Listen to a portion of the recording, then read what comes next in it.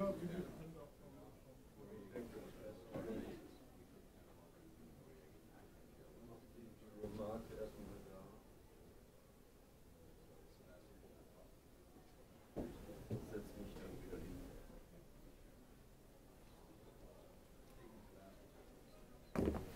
wir haben noch ein paar Minuten. Ja, ja.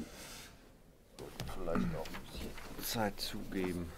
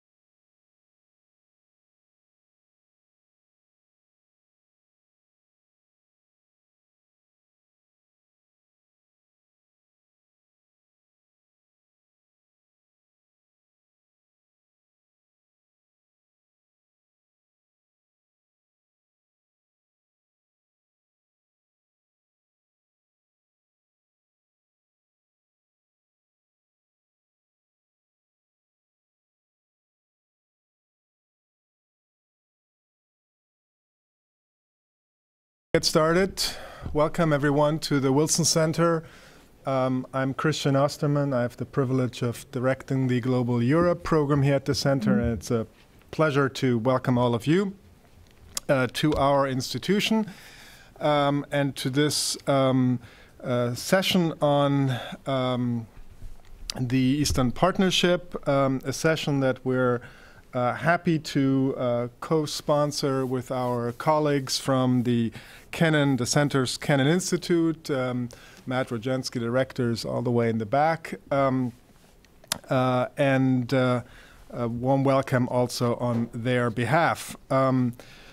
This afternoon session will be on the recent EU progress report on the Eastern Partnership states, and we're delighted to have Klaus Botzet, the head of the EU delegation's political section, here with us today at this pivotal moment in the Eastern Partnership and the EU's relations with the countries of the Eastern Partnership, and of course against the backdrop of the crisis in Ukraine. So we're very much looking forward to his remarks. Let me just introduce him briefly.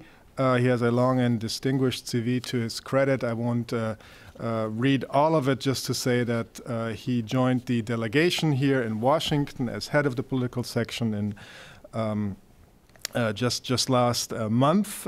He is one of Germany's most distinguished diplomats.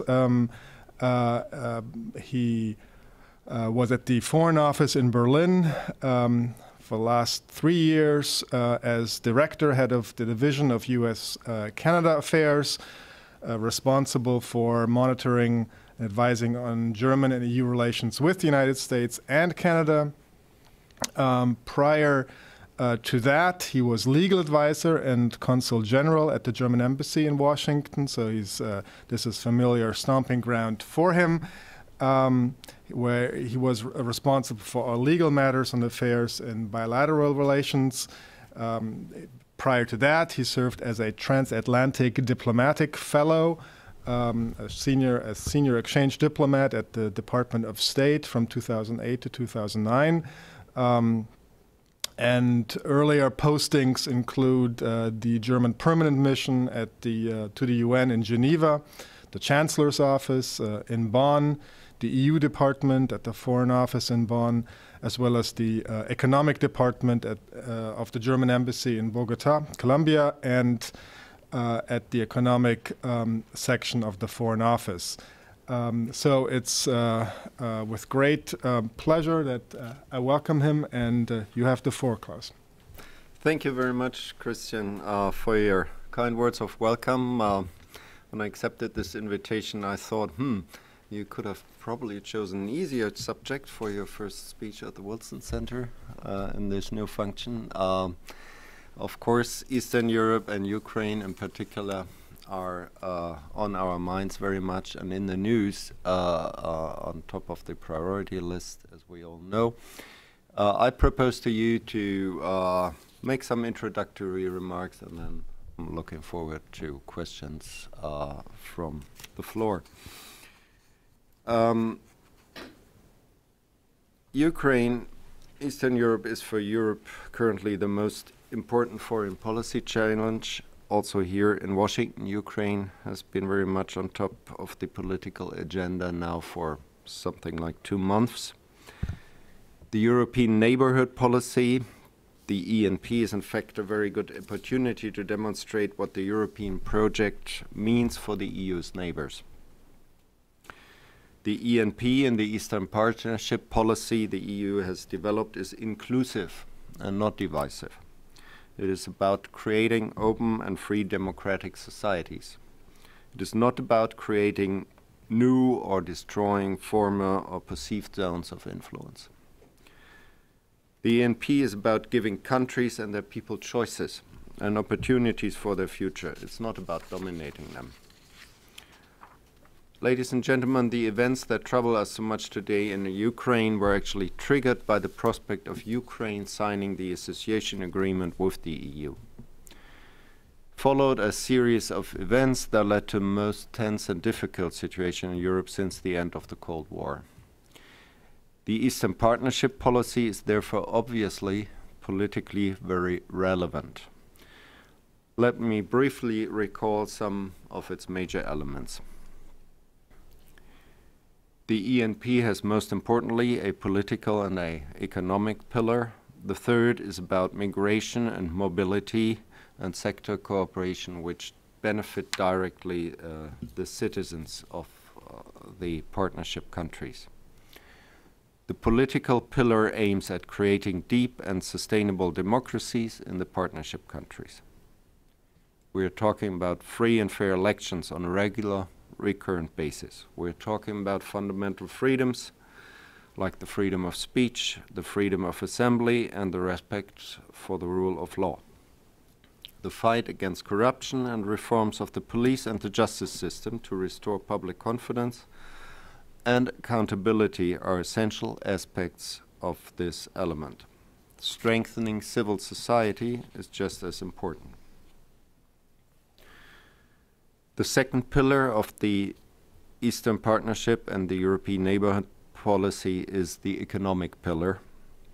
Economic growth in most partner countries unfortunately remained weak in the reporting period, also due to a lack of progress on structural reforms. The EU Commission holds permanent dialogue with the partner countries that benefit from EU macro-financial assistance in order to lead them to growth-oriented structural reforms. The programs emphasize private sector development, which is a key to inclusive economic growth and job creation. Developing a vibrant private sector, in particular by fostering small and medium-sized enterprises, can not only improve the economy, but also strengthen better governance and democracy. The EU supports inclusive economic development through SME, small and medium-sized enterprise development, infrastructure development, and job training through a range of policy initiatives and financial support. Boosting trade with the EU is, of course, a major hope for the Eastern Partnership countries. The association agreements include deep and comprehensive free trade agreements, and they are an important tool in this regard. They are also powerful tools beyond liberalizing trade. Such association agreements were recently finalized with Moldova and Georgia. And this is one of the most positive results of the Eastern Partnership policy of the EU, highlighted in the progress report. These two countries have made good progress and are moving ahead further. The protracted negotiations with Ukraine under the former Yanukovych government over the association agreement are a long story. Yanukovych finally decided to suspend the negotiations, and this led to the overwhelming peaceful demonstrations on the Maidan and ultimately to the collapse of the Yanukovych government. After the Ukrainian government has changed, the EU and Ukraine have decided to immediately put into force the political clauses of the association agreement. So this is the first pillar I spoke about. The negotiations on the economic part shall be concluded as soon as possible after the presidential elections in Ukraine on May 25. As the EU's High Representative Lady Ashton has said, the solution for Ukraine is political and economic. Supporting Ukraine to be a viable economic and democratic state that can respond to the needs of his people is a top priority for the EU and the West altogether.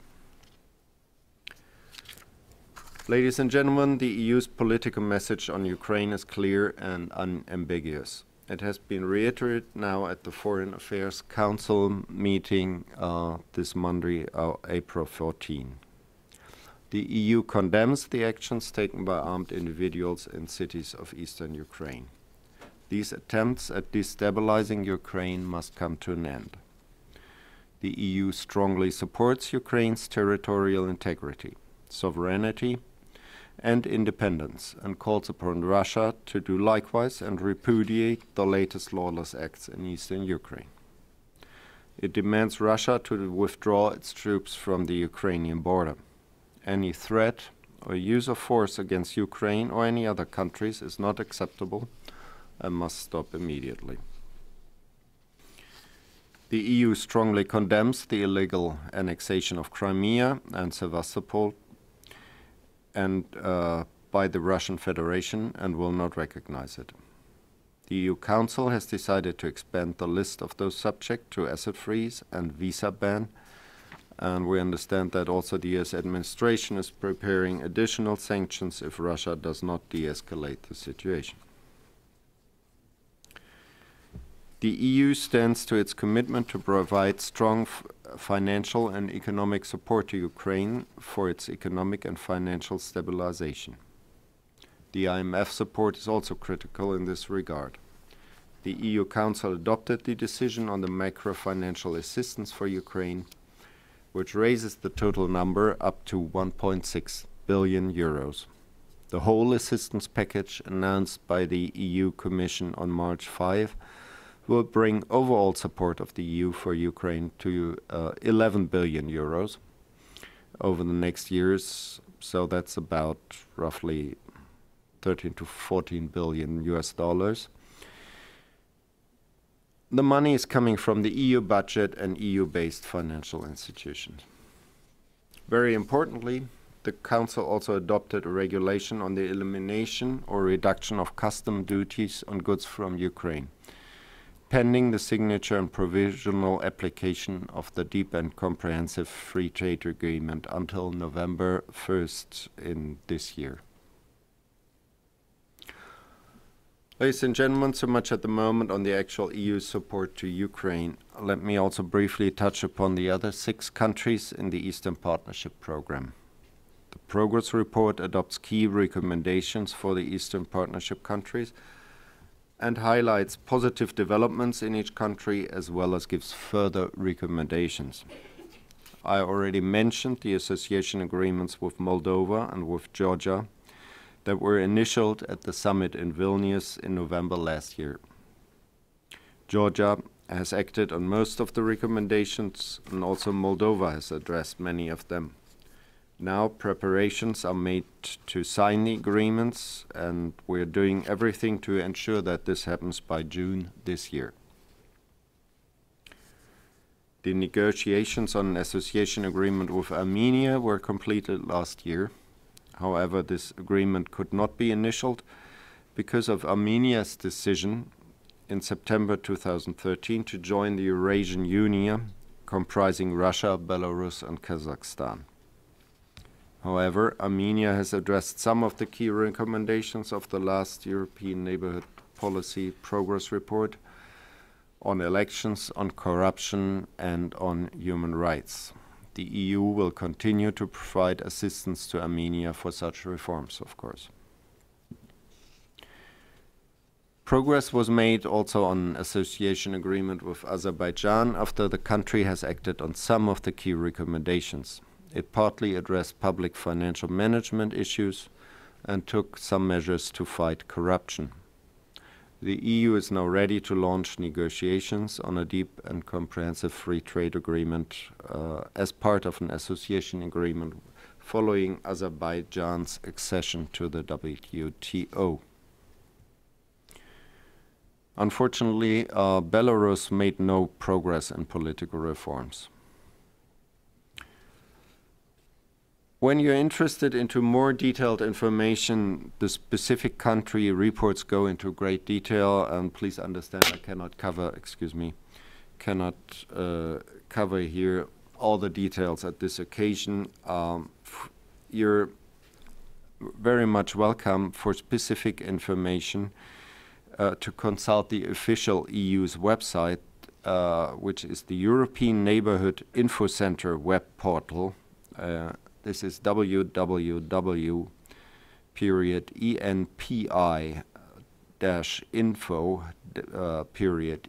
Repeat, www.enpi-info.eu. period ENPI-info period EU. This website provides you with up-to-date information in 4 languages on cooperation projects in the Eastern neighborhood countries. And please let me conclude on a more personal note. When the people on the Maidan in Kiev demanded democracy, the rule of law, and an end to corruption, they were waving European flags by the hundreds, if not by the thousands. And these pictures went around the world. People in Eastern Europe know an individual can go anywhere, a country can move to European standards, can go the way of open, democratic and inclusive societies. This promise is open to every country in the region and beyond. This is what the European partnership policy is truly about, and the EU will live up to this promise. The folks on the streets of Kiev and all over the region know this and wave their European flag. I must admit, it makes me a little bit proud. So thank you very much for your attention. I'm looking forward to your questions.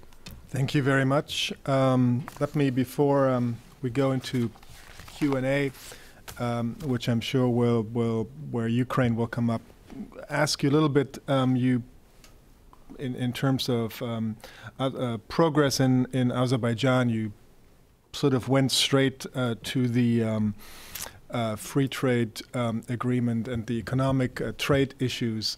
Could you talk a little bit about the situation, the political situation and the progress in Azerbaijan on the human rights and other related issues?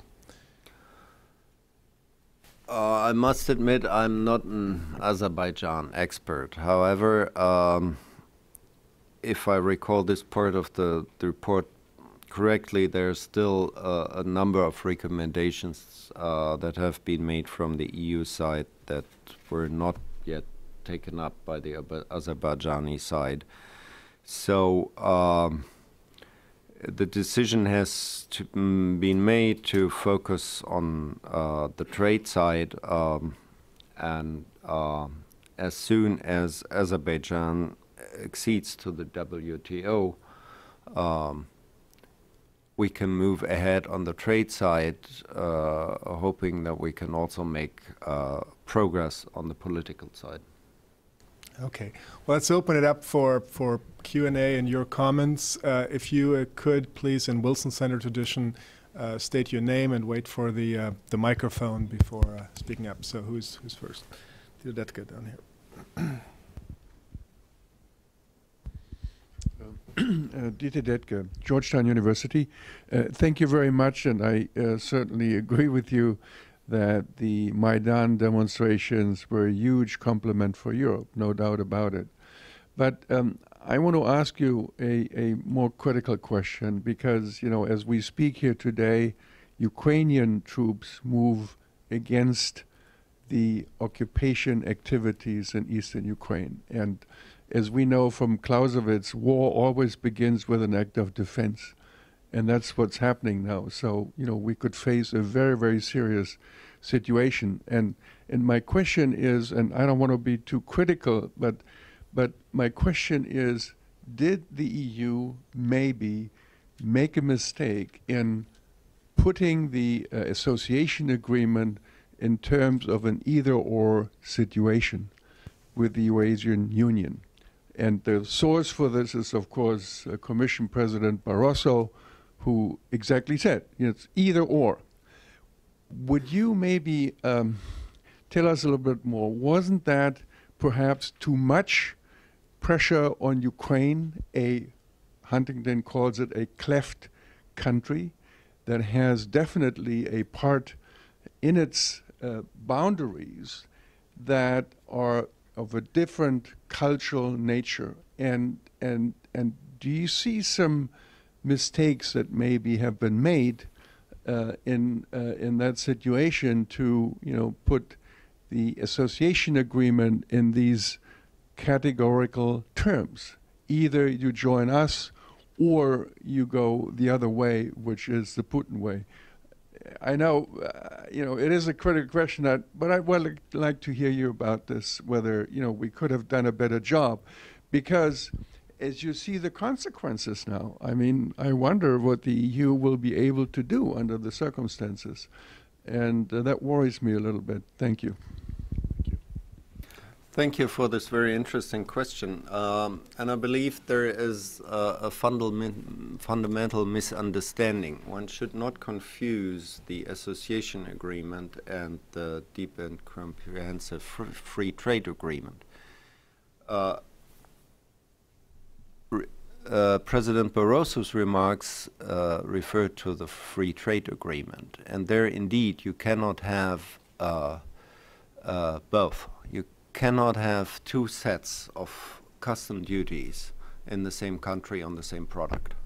It's either or. Either you're a member of the customs union and then you have one set of custom duties, or you're a member of the free trade agreement and the deep and comprehensive free trade agreement with the EU, then you have another one. It's either or. It's like a traffic light. It cannot be red and green at the same time. The association agreement is a much broader scope, as I have tried to line out. And that's not an either or.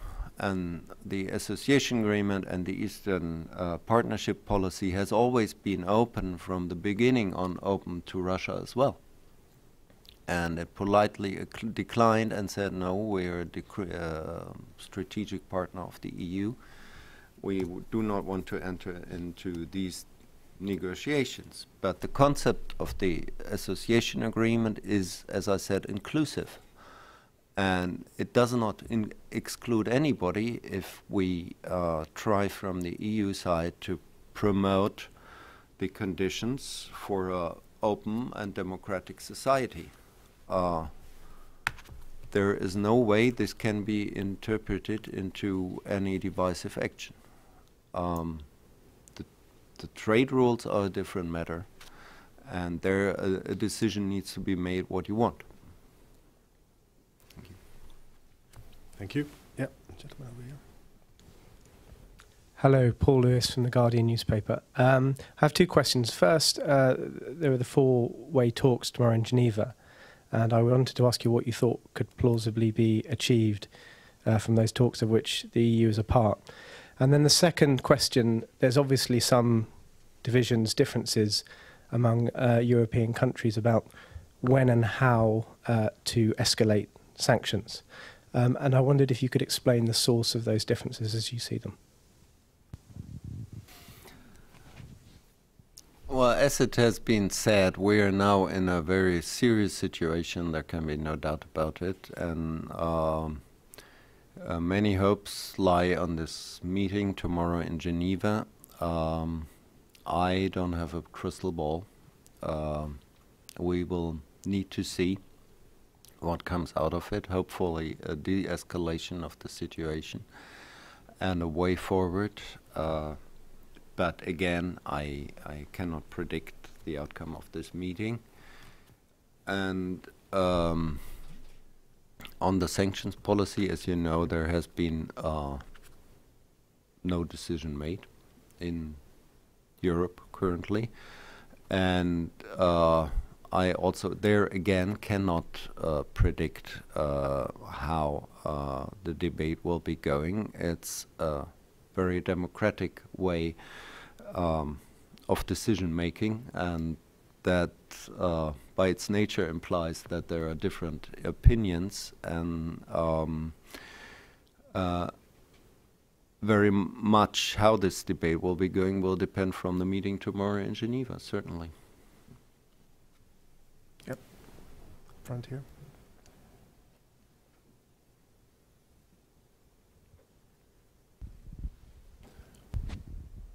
Thank you. Hello, my name is Sabrina Scher from the MacArthur Fellowship. My question is actually quite short. How do you think will the Ukraine-Russia crisis impact the EU's partnership with Moldova, especially given the status of the region of Transnistria? Thank you. Shall I answer right away?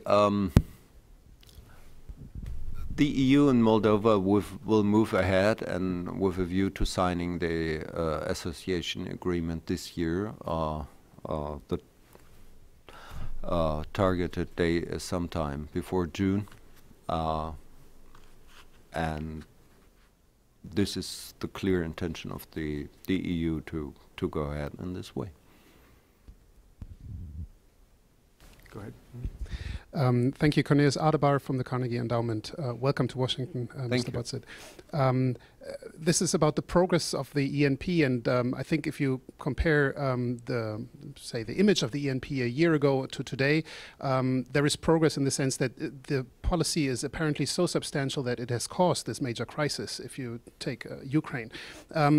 I want to look a little bit in the future and see what the point that Mr. Detke raised about the compatibility of a deep and comprehensive free trade agreement and the customs union, because it seems that despite Barroso's very firm statement from last year, now there is more openness also on the EU side to see whether there is compatibility, whether there is a way to combine the demands of the association agreement and the free trade agreement with Europe with whatever Russia wants. And also the foreign ministers of the Weimar Triangle, they proposed to take more into account, very careful wording, but to take more into account the views of the neighbors, which reads Russia. So I would like to hear from you, what is the thinking that there should be more flexibility on the EU side, taking more into account the concerns from Russia? Is this also something that the neighborhood countries want? Does Armenia want Russia to be more taken into account? Does Moldova want Russia to be more taken into account? Where do we go from here in this sense? Thank you very much.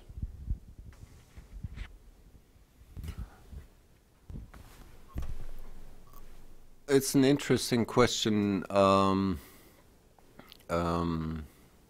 whether there can be some flexibility on some tariff lines. I must say I haven't seen any information in this regard.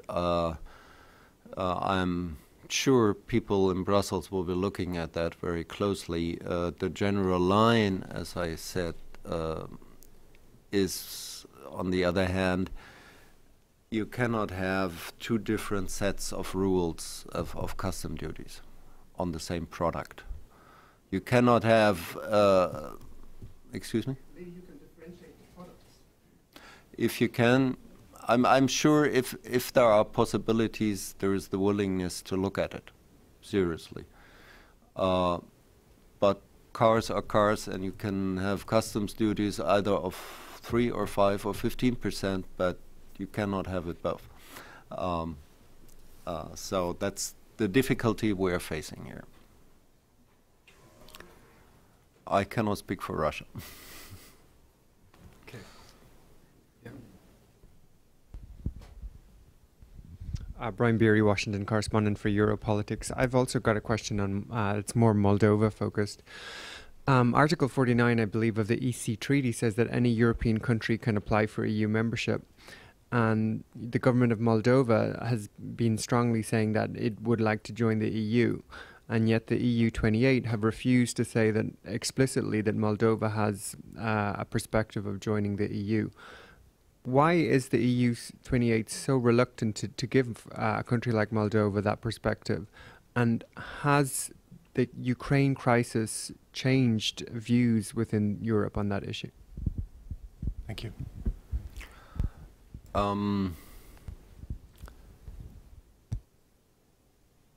We're currently looking at the step, the important step of the association agreement.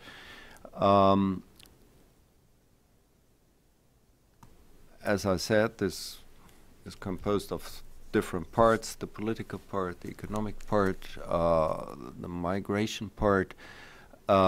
This will bring the participating countries, without doubt, closer to the EU and its standards. The association agreements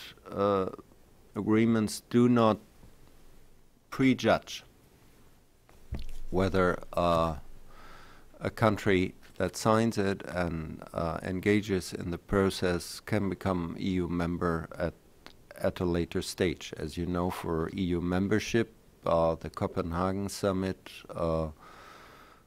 some 20 years ago or longer has set up a number of criteria, and these are the conditions which will then be looked at if a country applies for membership. And the association agreement certainly moves the partner countries closer to the EU and helps them to come closer in this sense. There is no formal decision made, as far as I know, and the future is always open. So for the moment, I cannot take any position on this, in the sense it's prejudged in one way or the other. Okay. Yes.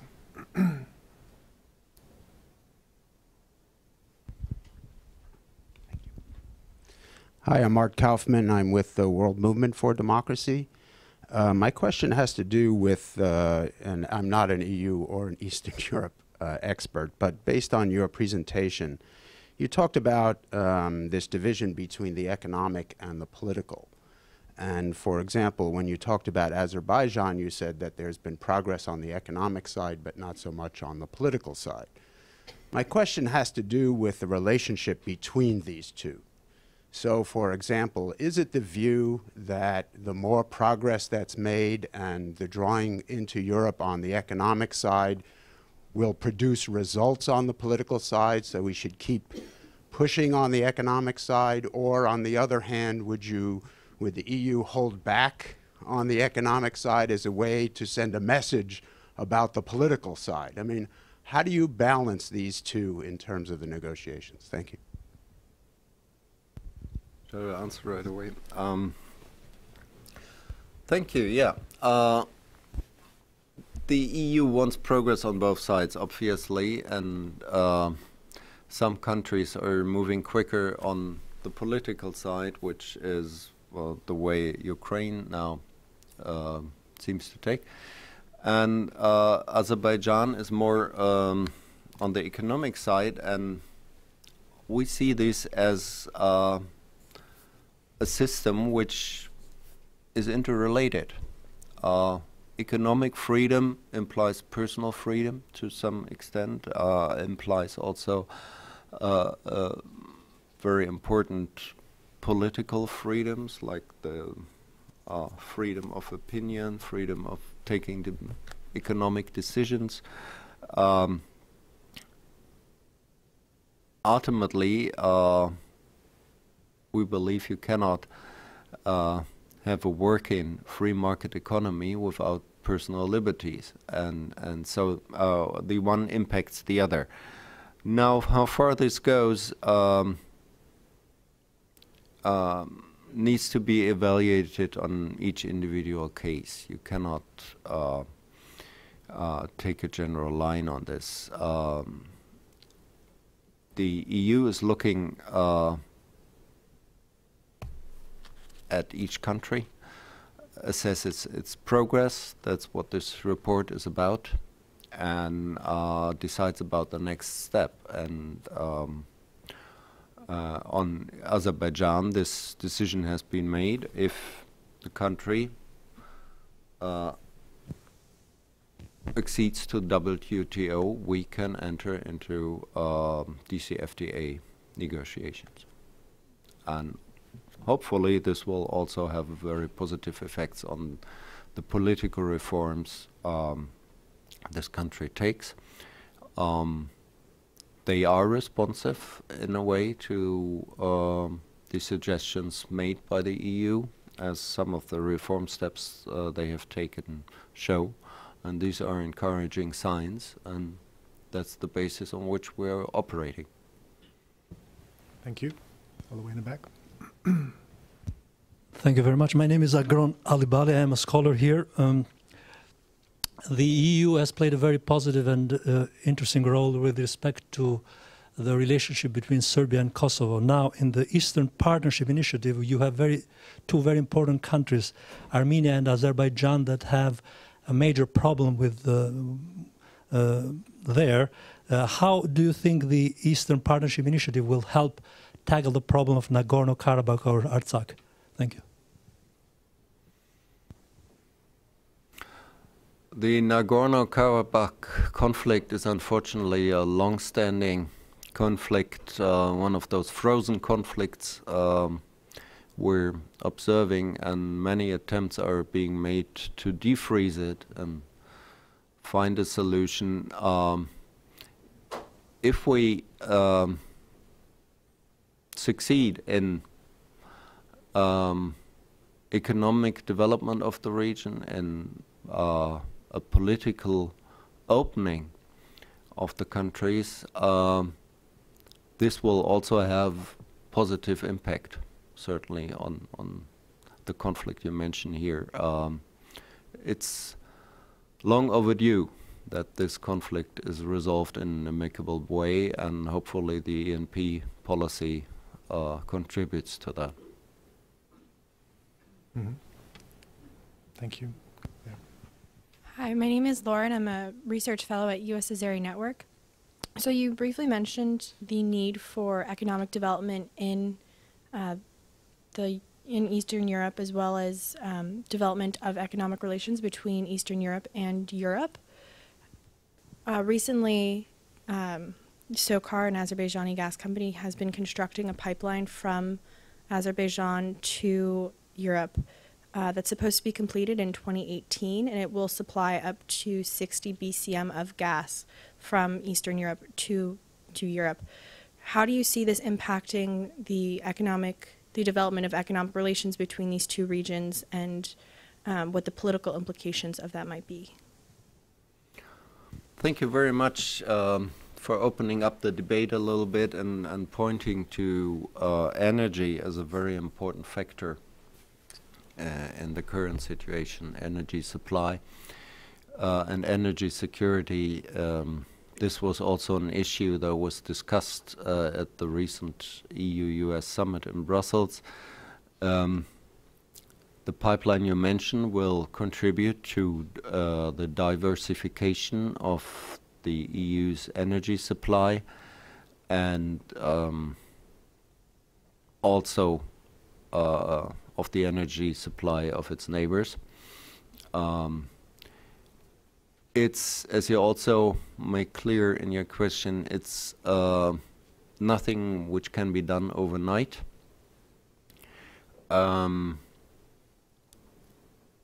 It takes years to make the necessary technical installations, but it helps pretty much to avoid that energy supply can be used as a political tool and an instrument of pressure, and that's very important.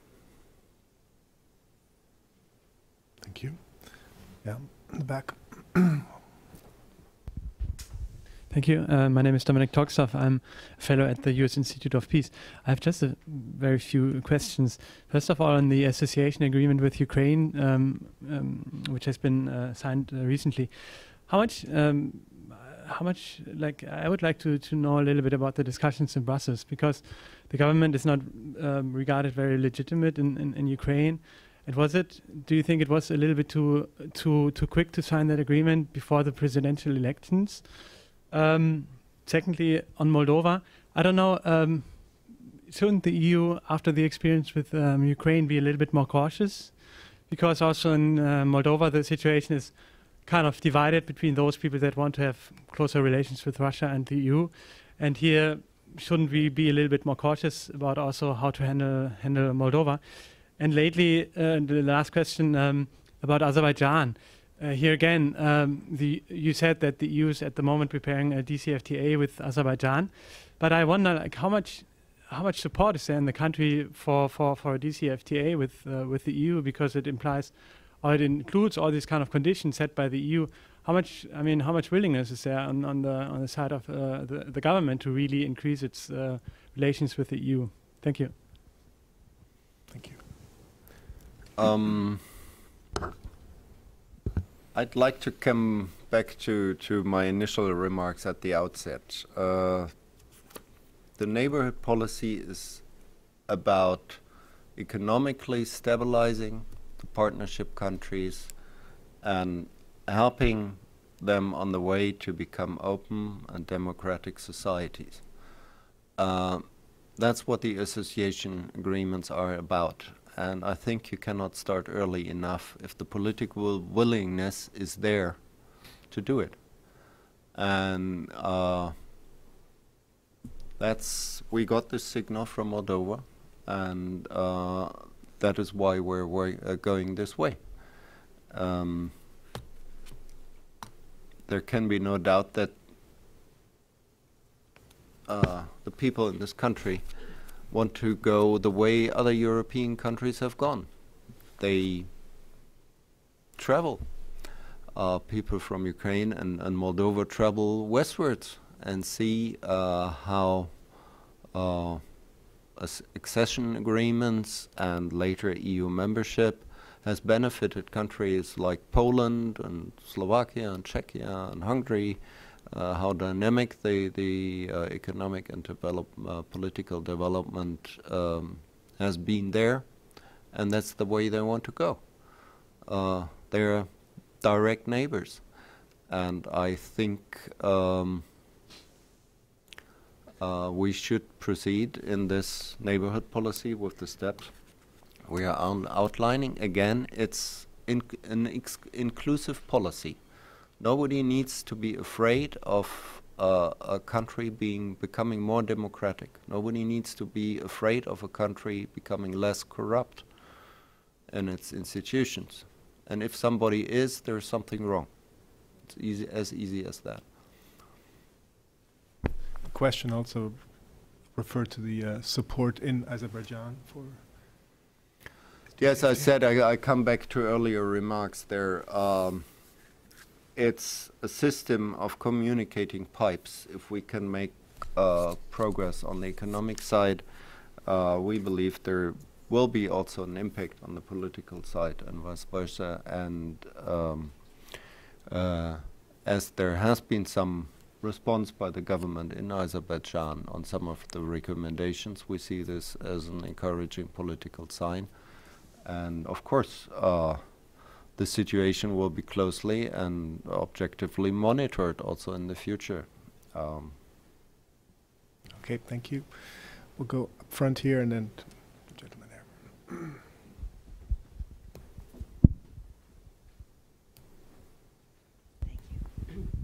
My name is Joan Agerholm. I recently repatriated back to the U.S. after completing my tenure as Deputy Director of the Carnegie Moscow Center. Mr. Botzet, you had talked about the partnership covering two pillars, political and economic.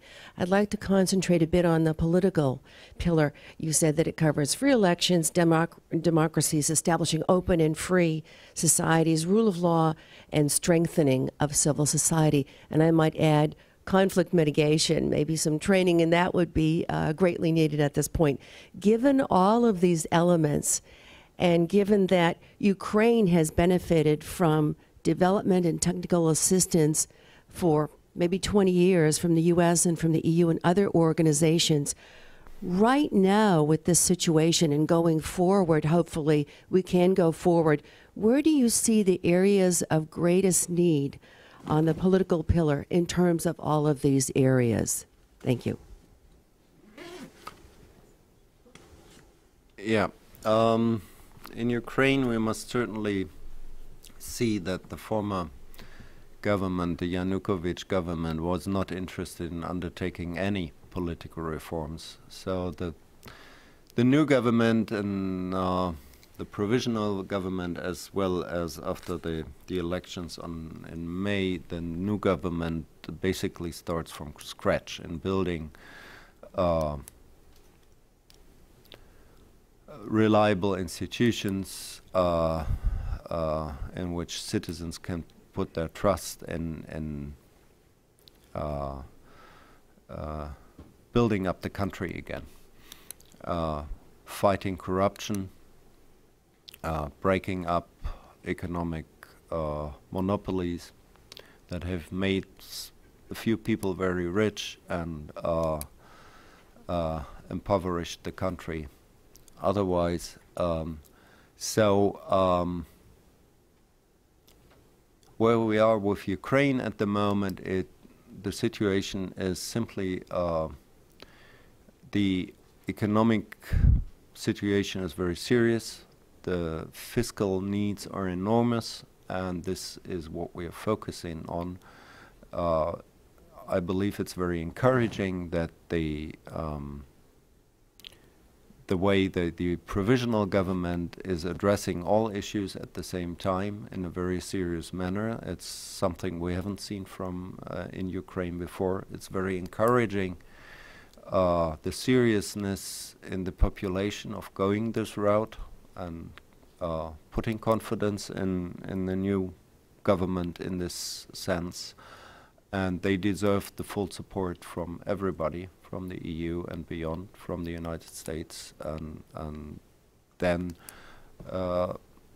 it can be become a very positive story, but the situation at the moment is serious. Yep, the gentleman in the back. My name's Thomas Grindley.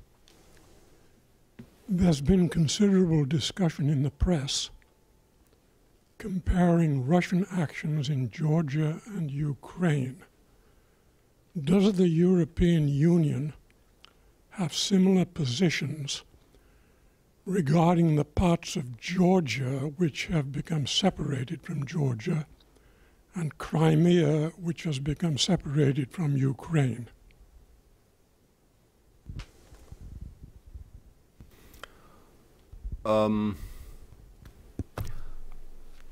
I've already said the European Union does not recognize the annexation of Crimea, and it does not recognize the regions that have separated from Georgia. So in a way, yes, there are similarities in this extent.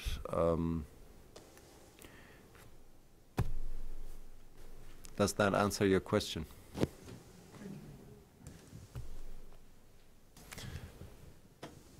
Any other questions for our guest?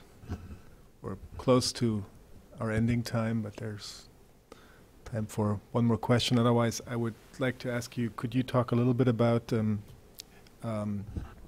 US-EU coordination as you've been observing it for the last few weeks here on Ukraine and Eastern Partnership matters? I must say I'm impressed how close the coordination is at all levels, in particular at the top level. It's a permanent flow of communication back and forth and a very serious exchange of thoughts and analysis, which shows how very much Europeans and Americans are on the same page on these issues. This is now a very serious situation about preserving the progress that has been made in the past 25 years in building free and democratic countries east of the former Iron Curtain, and it's encouraging for me to see as a diplomat how close this cooperation is and how dense the contacts are. Where would you see the main differences in the EU and US approach at the moment?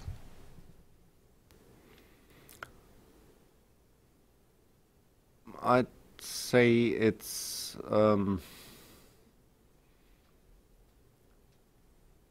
at the moment I don't see actually major differences. The hope here, as in Europe, is that we come to an outcome tomorrow in Geneva where we move to a de-escalation scenario, a scenario which allows for a peaceful resolution of the conflict and a peaceful way forward to allow Ukraine a stable political development and solve this situation in a positive way. But it always needs two to tango, and Russia is the other one who needs to play a positive role in this peace. Thank you. Let me invite all of you before closing to join us on May 5th for the 2014 Ahtisaari Symposium on European Security and Global Perspective. We have our distinguished scholar, Ambassador Wolfgang Ischinger, who will be joining us later this month here. The chairman, of course, of the Munich Security Conference will give the keynote at the symposium, and then there'll be a luncheon afterwards with President Ahtisaari, and all of you are invited if there'll be invitations forthcoming soon, and we hope to see you there. With that, let me also thank our guest speaker, Klaus Botzet, for coming here, joining us, and fielding questions at this obviously very sensitive time on sensitive subjects, as obviously we're facing warlike situation in Ukraine. So thank you, and let's join for a round of applause. Thank you.